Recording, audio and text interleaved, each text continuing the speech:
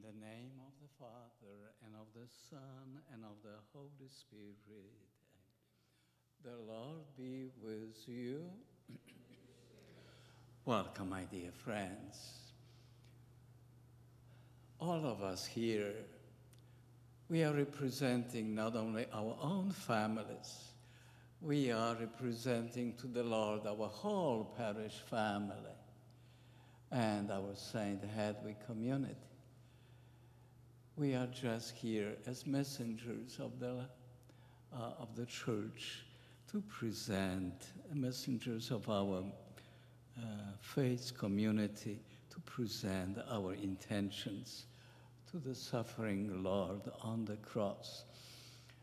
I heard a very beautiful meditation our Holy Father had today, the Angelus at midday.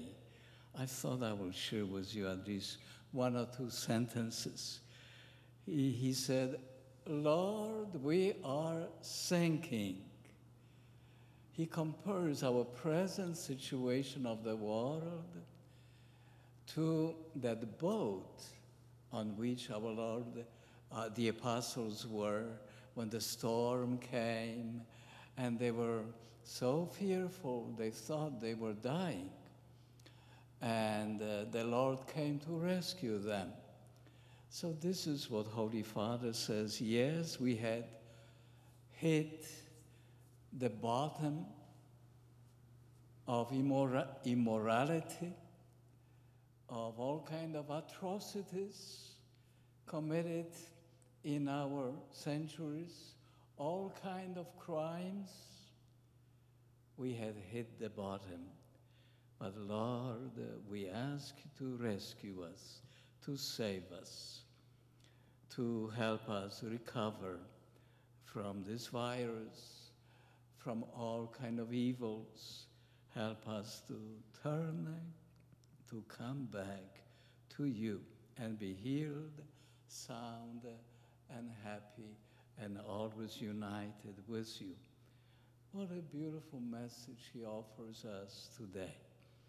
So, with Holy Father, we pray to you, O Lord Jesus, for protecting especially our parishioners, our St. Hedwig community from this virus, from this terrible disease, and help scientists to find a medicine, help our country to recover from it, and the whole world. And also present your own personal intentions at this very moment to our suffering Lord on the cross. And Deacon Rick was so kind to lead us today through this devotion.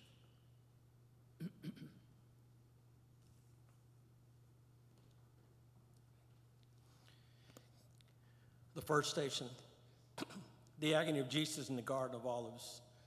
We adore you, O Christ, and we praise you, because by your holy cross you have saved the world. Then they came to a place named Gethsemane, and he said to his disciples, sit here while I pray. He took with him Peter, James, and John, began to be troubled and distressed. Then he said to them, my soul is sorrowful even to death. Remain here and keep watch.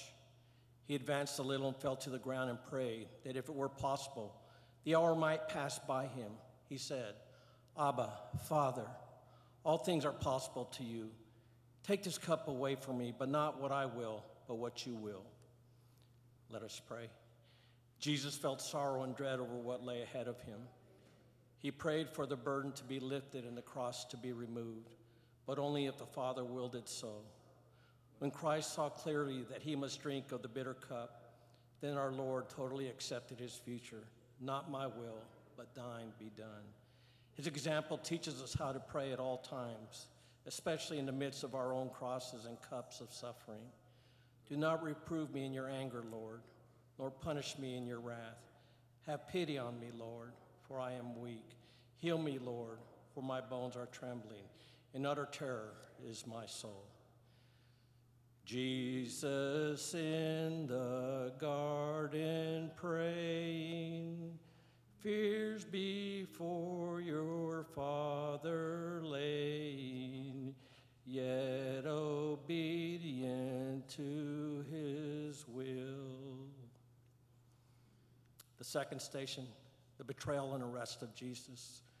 We adore you, O Christ, and we praise you, because by your holy cross you have saved the world. Judas, one of the 12, arrived, accompanied by a crowd with swords and clubs, who had come from the chief priests and the scribes and the elders. His betrayer had arranged a signal with them, saying, "The man I shall kiss is the one. Arrest him and lead him away securely." He came and immediately went over to him and said, "Rabbi," and he kissed him. At this they laid hands on him and arrested him. Let us pray. Rejection always hurts. It tears at our self-esteem and leaves us doubting our own worth. Even the turning down of a simple invitation can wound us. Betrayal, especially by a friend, hurts even more. Jesus had prayed all night before selecting his 12 apostles, including Judas. Judas had also been his companion for 3 years, hearing the Lord's words and observing his miraculous deeds. Now he betrays his Savior with a kiss and for but a few dollars. Remembering Jesus' hurt and pain in the garden can help us deal with those times when we feel rejected and betrayed. Turn, Lord, save my life. In your mercy, rescue me. Or who among the dead remembers you? Who praises you in Sheol? Sold for gain by your disciple, handed over to your people, King held captive by his own. The third station, the Sanhedrin condemns Jesus. We adore you, O Christ, and we praise you, because by your holy cross you have saved the world. The chief priests and the entire Sanhedrin kept trying to obtain testimony against Jesus in order to put him to death, but they found none. The high priest rose before the assembly and questioned Jesus, saying, "Have you no answer? What are these men testifying against you?" But he was silent and answered nothing. Again, the high priest asked him and said to him, "Are you the Messiah, the Son of the Blessed One?" Jesus answered, "I am. And you will see the Son of Man seated at the right hand of the power and coming with the clouds of heaven." At that, the high priest tore his garments and said, "What further need have we of witnesses?" Let us pray. Envy and jealousy can be like cancerous diseases within us. They spread throughout our whole being, leading to uncharitable conversations, false accusations, and other destructive actions. We see all of this played out among the religious leaders of Jesus' time as they condemn Christ without basis. Our Lord offers a model for us. He did not defend himself, but remained silent before the false accusations. Jesus did, however, assert himself, speaking the truth regardless of the costs. I am wearied with sighing. All night long, tears drench my bed. My couch is soaked with weeping. My eyes are dimmed with sorrow, worn out because of all my foes. Judge of all, you stand convicted of the sin that we've committed. All for love you bear our guilt. The fourth station, Peter denies Jesus. We adore you, O Christ, and we praise you, because by your holy cross you have saved the world. While Peter was below in the courtyard, one of the high priest's maids came along. Seeing Peter warming himself, she looked intently at him and said, "You too were with the Nazarene Jesus." But he denied it, saying, "I neither know nor understand what you are talking about." So he went out into the outer court. Then the cock crowed. The maid saw him and began again to say to the bystanders, "This man is one of them." Once again he denied it. A little later, the bystanders said to Peter once more, "Surely you are one of them, for you too are a Galilean." He began to curse and to swear, "I do not know this man about whom you are talking." And immediately a cock crowed a second time. Then Peter remembered the words that Jesus had said to him, "Before the cock crows twice, you will deny me 3 times."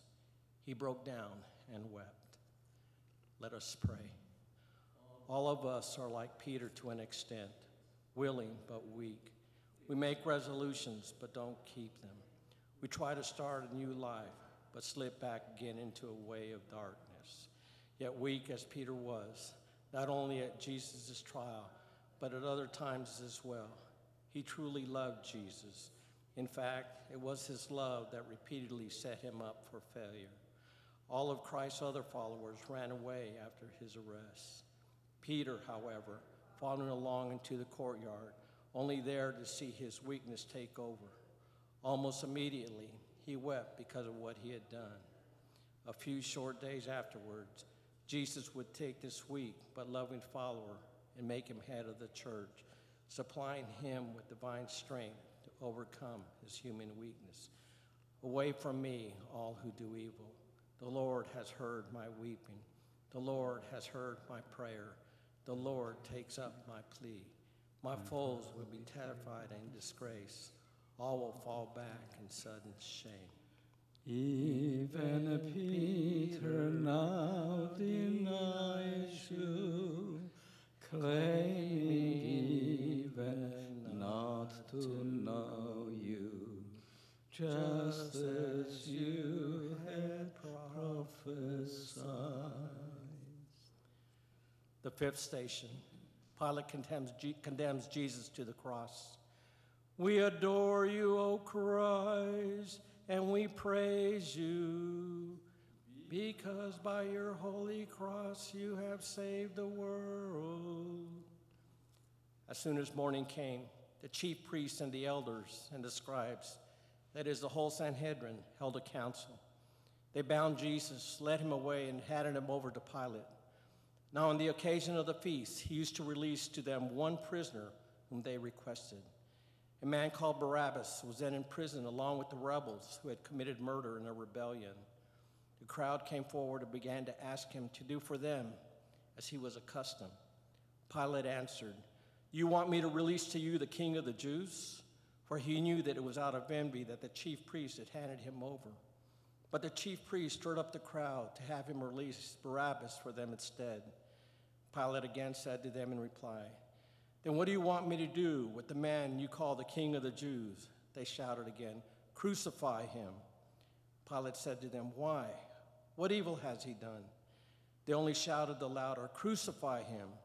So Pilate, wishing to satisfy the crowd, released Barabbas to them, and after he had Jesus scourged, handed him over to be crucified. Let us pray.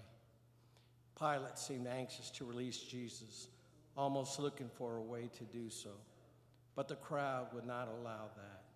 Pilate capitulated, fearing for his future and lacking the courage to do what was right. We have, on occasion, acted similarly. Out of depths I call to you, Lord. Lord, hear my cry. May your ears be attentive to my cry for mercy. If you, Lord, mark our sins, Lord, who can stand? But with you is forgiveness, and so you are revered. To the ruling powers delivered, by the crowd your verdict render, shunned by those you came to save. The 6th station, Jesus is scourged and crowned with thorns.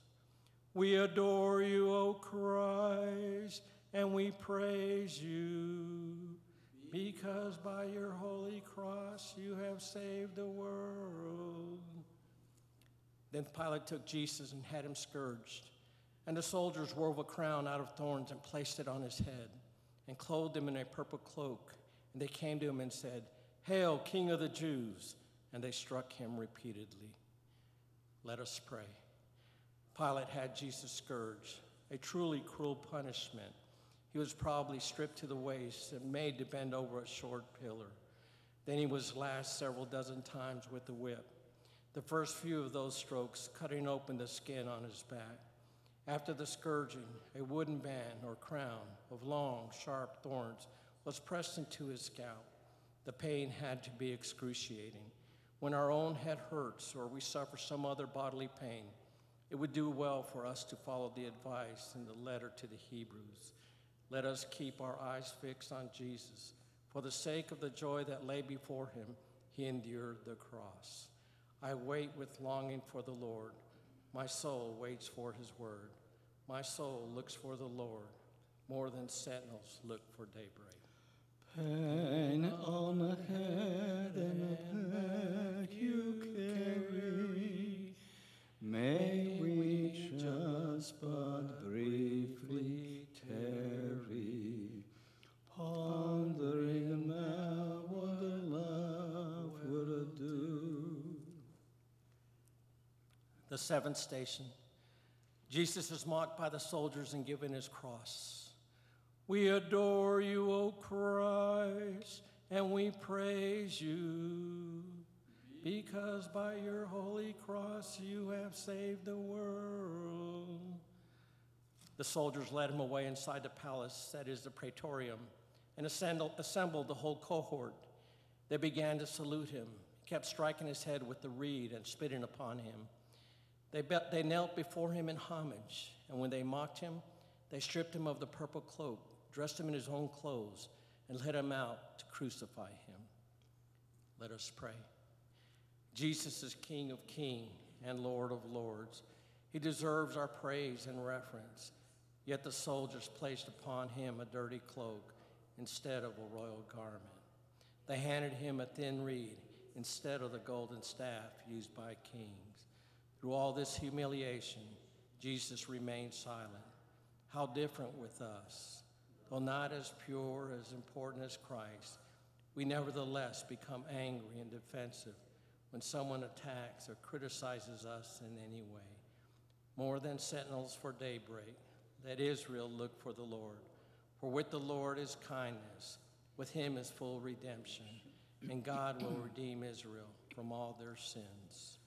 Now the cross as Jesus bore it has become for us who share it, symbol of our victory. The eighth station. Simon the Cyrenian helps Jesus carry his cross. We adore you, O Christ, and we praise you, because by your holy cross you have saved the world.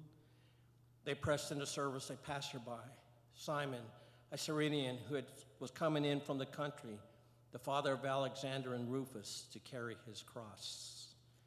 Let us pray. Those in charge of Jesus' crucifixion compelled Simon of Cyrene to help carry the Lord's cross.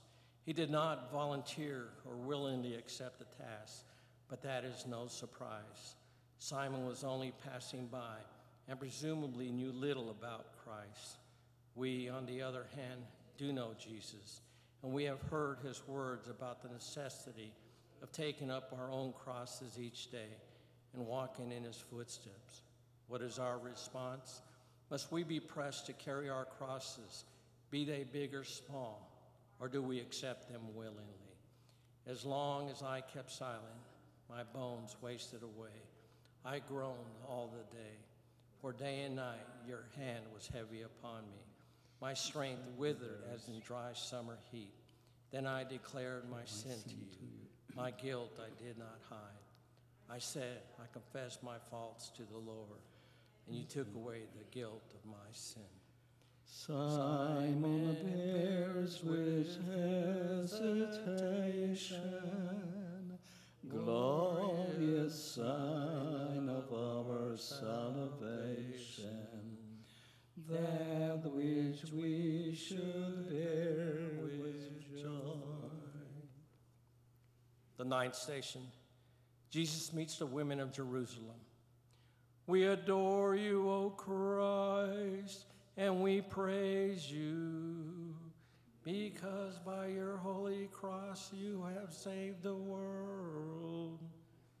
A large crowd of people followed Jesus, including many women who mourned and lamented him.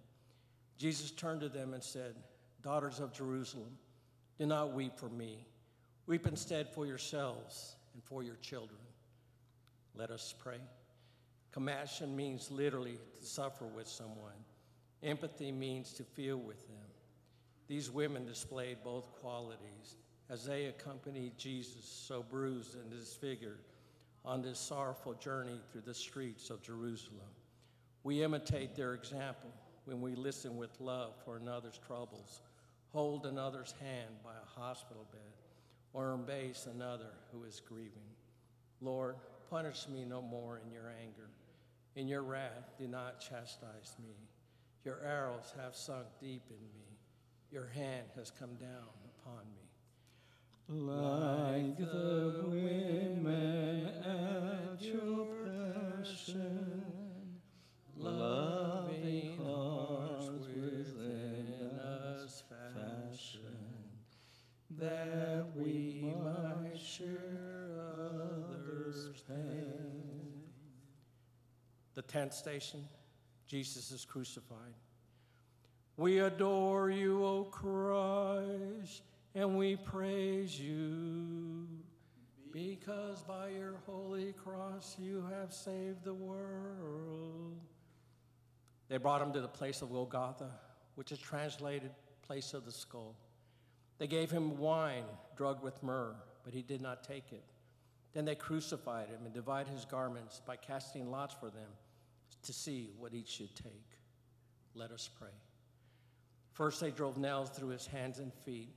Then they raised him on the cross, where he hung painfully for 3 hours, an example of patience for all to study. Pope John the 23rd has a crucifix on his bedroom wall. He prayed in front of it before retiring, upon arising, and whenever cares awakened him during the night. A cross, he said, is the primary symbol of God's love for us. My Lord, my deepest yearning is before you.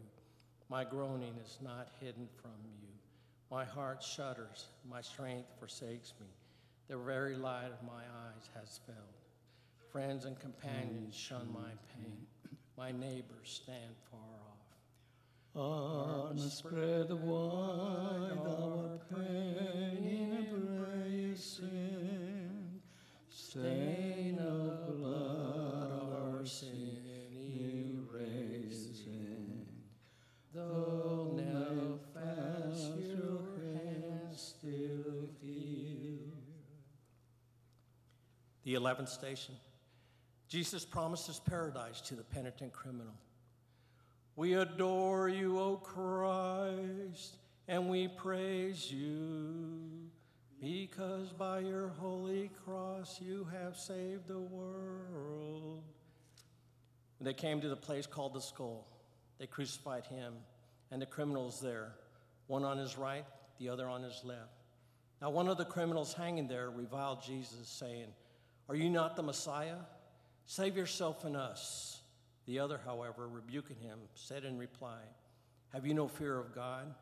For you are subject to the same condemnation. And indeed, we have been condemned justly, for the sentence we received corresponds to our crimes. But this man has done nothing criminal." Then he said, "Jesus, remember me when you come into your kingdom." He replied to him, "Amen, I say to you, today you will be with me in paradise." Let us pray. One criminal said no to Christ, the other yes. To his penitent companion on Calvary, Jesus promised immediate forgiveness and entrance into heaven.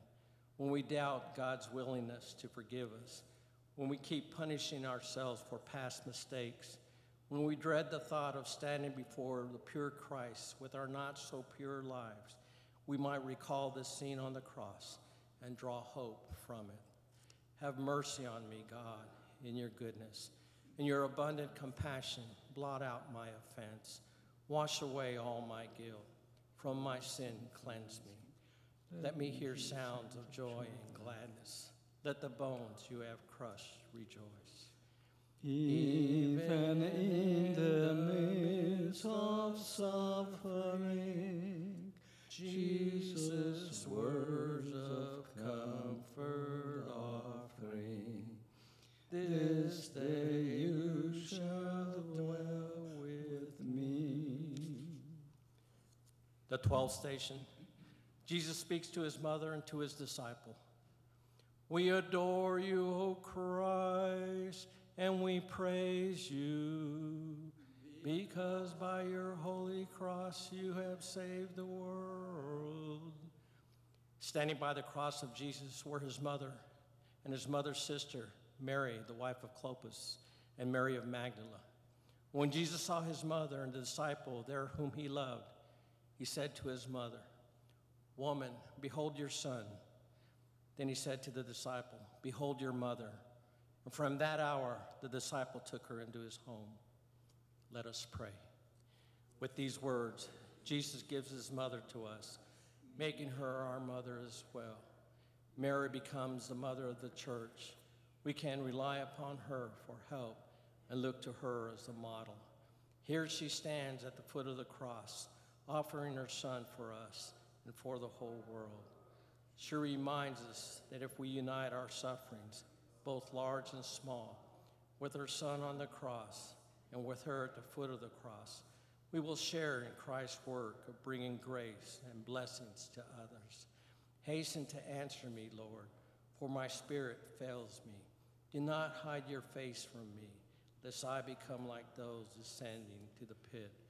At dawn, let me hear of your kindness, for in you I trust. Show me the path I should walk, for to you I entrust my life.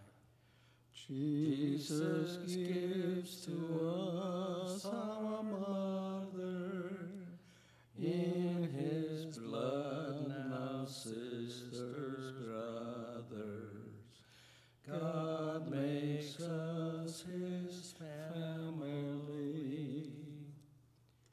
The 13th station, Jesus dies on the cross. We adore you, O Christ, and we praise you, because by your holy cross you have saved the world. At noon, darkness came over the whole land until 3 p.m. And at 3 o'clock, Jesus cried out in a loud voice, Eloi, Eloi, lema sabachthani, which is translated, my God, why have you forsaken me? Some of the bystanders who heard it said, look, he's calling Elijah. One of them ran, soaked a sponge with wine, put it on a reed, and gave it to him to drink, saying, wait, let us see if Elijah comes to take him down. Jesus gave a loud cry and breathed his last. Let us pray. Jesus, as a faithful Jew, would have prayed the Psalms regularly. It is no surprise then that these words come from Psalm 22 are on his lips during the intense agony of his last moments. While this cry might seem to be a sign of despair or hopelessness, it reveals rather the depths of his anguish and the intensity of his pain. Shortly afterward, he surrenders totally to his Father's will. Father, into your hands I commend my spirit. You might wish to follow Christ's example, letting these words be the last on our lips as we wait each night. And we praise you, because by your holy cross you have saved the world. When it was already evening, since it was a day of preparation, the day before the Sabbath, Joseph of Arimathea, a distinguished member of the council, who was himself awaiting the kingdom of God, courageously went to Pilate and asked for the body of Jesus. Pilate was amazed that he was already dead. He summoned the centurion and asked him if Jesus had already died. And when he learned of it from the centurion, he gave the body to Joseph. Having brought a linen cloth, he took him down, wrapped him in the linen cloth, and laid him in a tomb that had been hewn out of the rock. Then he rolled a stone against the entrance to the tomb. Let us pray. Starting on Good Friday, the church enters a brief period of silent grief, a time of mourning that looks with hope to the joy of the resurrection that will be proclaimed and celebrated at the Easter Vigil. We grieve in much the same way when someone we love dies. There are tears and sorrow, of course, but rays of hope and belief in the later reunion bring us comfort, understanding, and strength. My soul rests in God alone, from whom comes my salvation. God alone is my rock and salvation, my secure height. I shall never fall. My soul be at rest in God alone, from whom comes my hope. Hidden from the sight of heaven, earth's dark womb receives our victim. Now our hope seems all but gone. The 15th station, Jesus rises from the dead. We adore you, O Christ, and we praise you, because by your holy cross you have saved the world. When the Sabbath was over, Mary Magdalene, Mary the mother of James, and Salome brought spices so that they might go and anoint him. Very early, when the sun had risen on the first day of the week, they came to the tomb. They were saying to one another, "Who will roll back the stone for us from the entrance to the tomb?" When they looked up, they saw that the stone had been rolled back. It was very large. On entering the tomb, they saw a young man sitting on the right side, clothed in a white robe, and they were utterly amazed. He said to them, "Do not be amazed. You seek Jesus of Nazareth, the crucified. He has been raised. He is not here. Behold, the place where they laid him." Let us pray. After the cross came the crown. After 3 days of mourning and waiting, the church celebrates Jesus' resurrection. He is victorious. The light of the world has conquered darkness. The way, the truth, and the life has overcome death. We hear Jesus' words, "Peace be with you." We feel joy in our hearts. We sing again that acclamation of praise. Alleluia. His triumph is ours as well.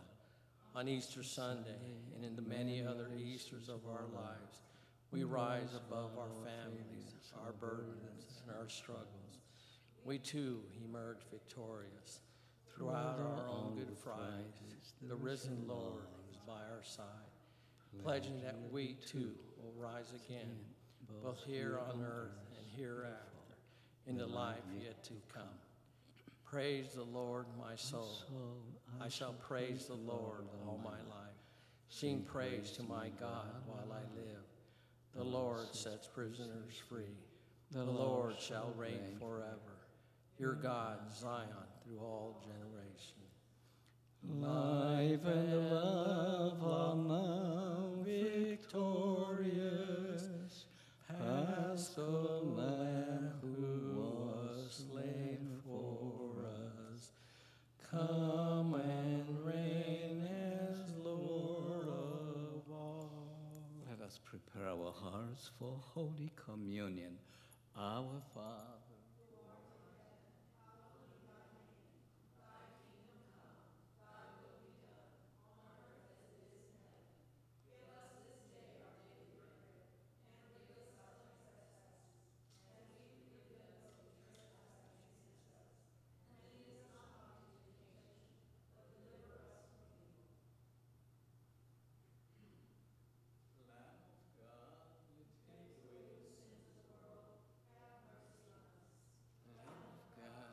take away the sins of the world.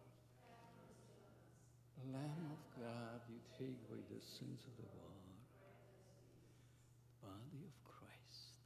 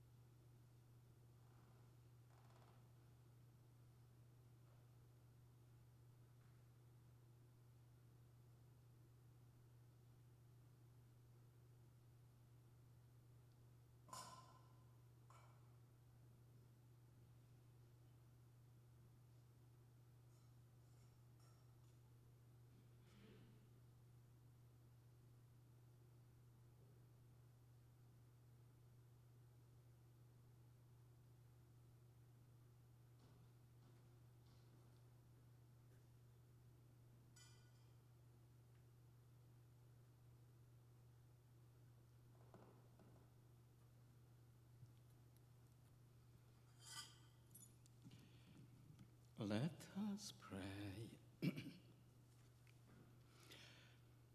Beloved Mother of the Annunciation, after God, you, Our Lady, are the greatest comforter to us. In this beautiful church dedicated to you, you have always assured us of your love by giving us in times of suffering and struggle strength, consolation, and hope.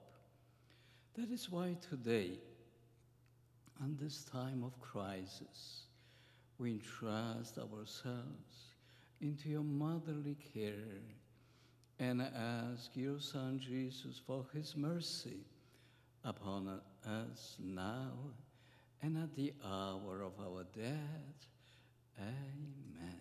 The Lord be with you.